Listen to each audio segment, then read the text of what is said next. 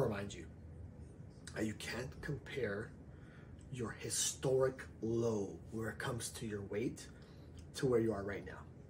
It's unfair to look at when you were in high school compared to right now, when you were in track and field as a university athlete, when you were working out 5 times a week compared to now.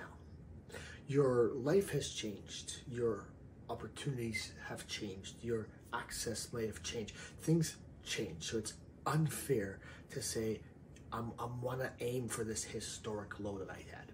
And then every time you weigh in, you compare it to this one particular time. That's not fair for yourself.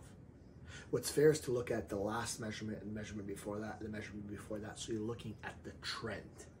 So you're trying to see change over time, not looking at this historic high, historic low. Because you're playing these games with yourself that's actually going to frustrate yourself.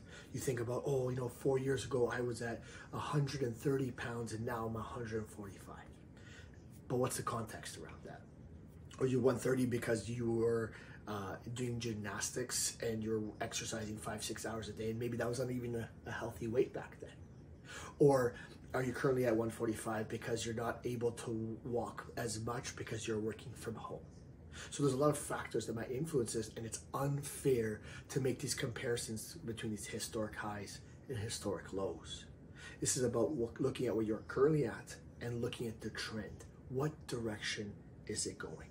Because again, as I said, it's unfair. And you look at today compared to a year ago, 2 years, that doesn't matter. It's what direction is everything moving.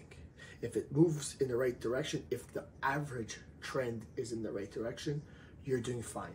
So don't compare yourself to a historic high weight, high muscle, high whatever, or low. That's unfair. These are snapshots in time. This is about a trend. This is an active thing. It's a dynamic thing.